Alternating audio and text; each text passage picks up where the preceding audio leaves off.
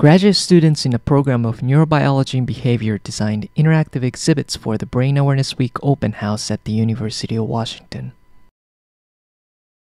We present solutions to 3 challenges with respect to the effective teaching of concepts in neuroscience to younger students. The first challenge is engaging students. The most critical aspect of the design was for students to work together with exhibit leaders. We offer students a range of different interactive exhibits and ask questions relating to the activities to draw students in. They were also allowed to work in pairs so that friends could learn together. So how do we engage them? We made exhibits interactive so that students experience the phenomena.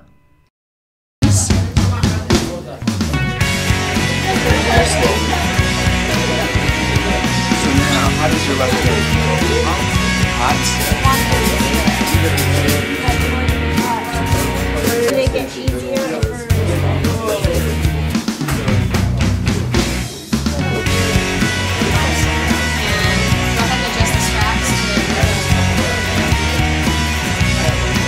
I'm right here. Okay, there you go. Nice. Go ahead and shake hands. Okay, good job. Now come on over here, Sloan. And we're going to play a game of pin the eyeball on the face. Kind of like pin the tail on a donkey. We've played this before. You see the face over there? It only has one eye. I'm going to ask you to put the other eye on. So what you're going to do is you're going to take this eyeball. It's got tape on it. You're going to walk up, and you've got to do it quickly or else it's cheating. Alright? So you're going to walk up, pin the eyeball right on the face. Okay? Think you can do that? Ready, set, go. Try to use your sense of touch. Alright, yeah, nice. Not as easy as it looks, is it? The second challenge is explaining difficult concepts. The use of interactive exhibits offer experience learning rather than text-based learning alone. After experiencing, students were encouraged to explain what they had experienced. Their explanations were clarified and then reinforced with a carefully prepared take-home message.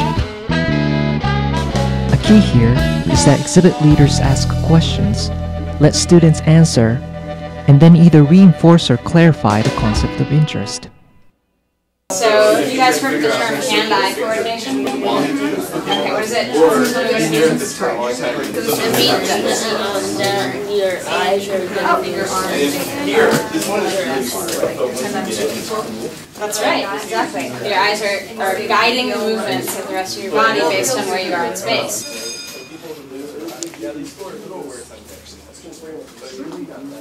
Okay, so stop. Why is this hard?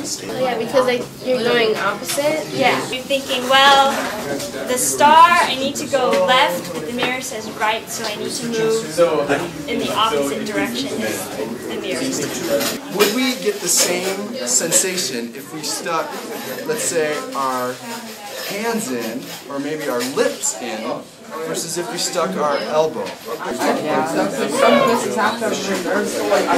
Yeah, Some your places elbow are more doesn't have sensitive. your elbow doesn't have enough You can fix your elbow like as hard as you want, it doesn't hurt at all.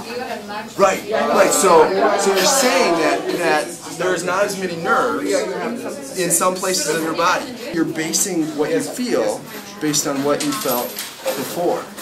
And do you think if you kept it in here, would it start to feel hotter, or what would happen? It would feel normal, I think. Right, it started to feel normal. Why is that? Yeah, and is that a good thing or a bad thing?